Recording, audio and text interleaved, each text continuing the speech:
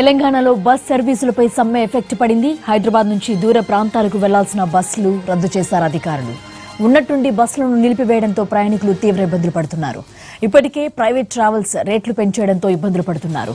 ఇటు ఆర్టీసీ సేవలు కూడా నిలిచిపోవడంతో సొంతూళ్లకు ఎలా వెళ్లాలో తెలియక అవస్థలు పడుతున్నారు. జేబీఎస్, ఎంజీబీఎస్ లో ప్రయాణికులు పడిగాపులు కాస్తున్నారు.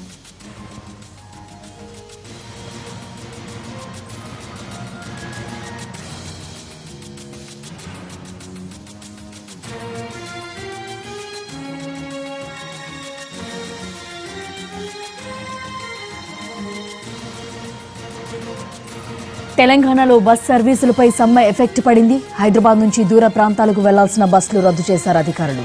ఉన్నట్టుండి బస్సులను నిలిపివేయడంతో ప్రయాణికులు తీవ్ర ఇబ్బందులు పడుతున్నారు. ఇప్పటికే ప్రైవేట్ ట్రావెల్స్ రేట్లు పెంచడంతో ఇబ్బందులు పడుతున్నారు. ఇటు ఆర్టీసీ సేవలు కూడా నిలిచిపోవడంతో సొంతూళ్లకు ఎలా వెళ్లాలో తెలియక అవస్థలు పడుతున్నారు. జేబీఎస్, ఎంజీబీఎస్ లో ప్రయాణికులు పడిగాపులు కాస్తున్నారు. మరిన్ని వివరాలు మా కరెస్పాండెంట్ రాజు అందిస్తారు. రాజు,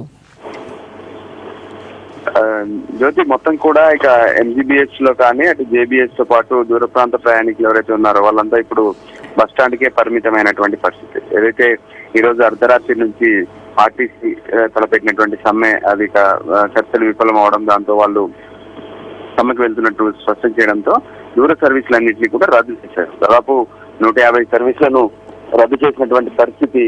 ఈ నేపథ్యంలో ఇప్పటి వరకు ఇక్కడ ఉన్నటువంటి సర్వీసులంతా రద్దు చేయడం, ముందుగానే బుకింగ్ చేసుకున్నటువంటి ప్యాసింజర్స్ అంతా ఇక్కడికి చేరుకొని మా పరిస్థితి ఏంటి అంటూ వాళ్ళు వాపోతున్నటువంటి పరిస్థితి కనిపిస్తుంది.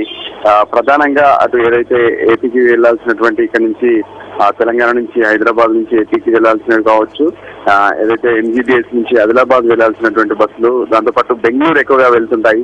బెంగళూరు, చెన్నై కూడా వెళ్తున్నటువంటి బస్సులు ఉన్నాయి. ఈ బస్సులన్నీ కూడా ప్రస్తుతం క్యాన్సిల్ చేశారు. దాంతో ప్రయాణికులు తీవ్రంగా ఇబ్బందులు పడుతూ అక్కడ ఎవరైతే కౌంటర్ లో ఉన్నారో వాళ్ళను నిలదీస్తున్నటువంటి పరిస్థితి కనిపిస్తుంది. ఏది అంటే వాళ్ళకి రిటర్న్ ఎస్ఎంఎస్ కూడా వెళ్ళలేదు. అంటే సమ్మె ఈ రోజు కాలపైద్యం అని చెప్పి చాలా ఇచ్చారు. దాంతో యాజమాన్యం కూడా వాళ్ళకు ఎస్ఎంఎస్లు పెట్టలేదు క్యాన్సిల్ అవుతున్నట్లు. కానీ తీరా ఇక్కడికి వచ్చేసరికి ఆ నిర్ణయాన్ని ప్రకటించడంతో ప్రయాణికులు తమ సొంత ఊరికి వెళ్దామని చెప్పి ఇక్కడికి వచ్చి తీరా ఎంజీబీఎస్కి వచ్చాక కష్టాలను ఎదుర్కొంటున్నటువంటి పరిస్థితులు కనిపిస్తున్నాయి. జ్యోతి, రాజు, అంటే నిన్నటి నుంచే కూడా గవర్నమెంట్ ఆల్టర్నేటివ్స్ చూసింది. డ్రైవర్స్ ని లేకపోతే కండక్టర్స్ ని కొంచెం టెంపరీ రిక్రూట్మెంట్ లాగా కూడా ఆలోచనలో ఉంది. సో ఎటువంటి ప్రత్యామ్నాయాలను గవర్నమెంట్ చూడబోతోంది? వాళ్ళు స్పష్టంగా చెప్తుంది ఒకటే, ఏదైతే అంటే ఈ అర్ధరాత్రి నుంచి అన్నారు కాబట్టి రేపు ఉదయం నుంచి ఇప్పటి వరకు వాస్తవానికి జిల్లాల్లో కొంతమంది ఏదైతే రిక్రూట్ అవ్వడానికి టెంపరీ బేస్డ్ గా రిక్రూట్ అవ్వడానికి వాళ్ళు వచ్చారు. కానీ ఇంకా హైదరాబాద్ లో మనం చాలా డిపోస్ లో చూసాము, ఎక్కడ అది కనిపించలేదు. దాంతో కొంత ఇబ్బందికరంగానే ఉంది.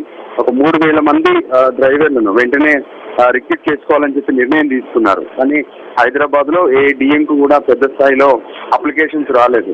అంతేకాదు డ్రైవర్ రాగానే వెంటనే బస్సు ఇవ్వడం కూడా అంత సులువైన పని కాదు. వాళ్ళకు అంటే హెవీ వెహికల్ నడిపినటువంటి అనుభవం ఉండాలి. సో అది కొంత ఇబ్బందికరంగా మారే పరిస్థితి ఉంది.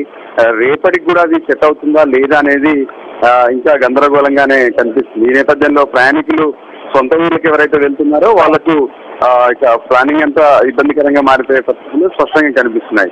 ఇక దూర ప్రాంతాల బస్సులు ఇప్పుడు క్యాన్సిల్ అవుతే రేపటి నుంచి పూర్తి స్థాయిలో అంటే ఇతర సర్వీసులు కూడా అంటే లోకల్లో ఉన్నటువంటి గ్రామాలకు వెళ్లే బస్సులు కానీ ఇతర బస్సులు కూడా అవి ఏ స్థాయిలో వెళ్తాయి ఏంటి అనేది కూడా గందరగోళంగా మారిపోయినటువంటి పరిస్థితి కనిపిస్తుంది. థాంక్యూ రాజు.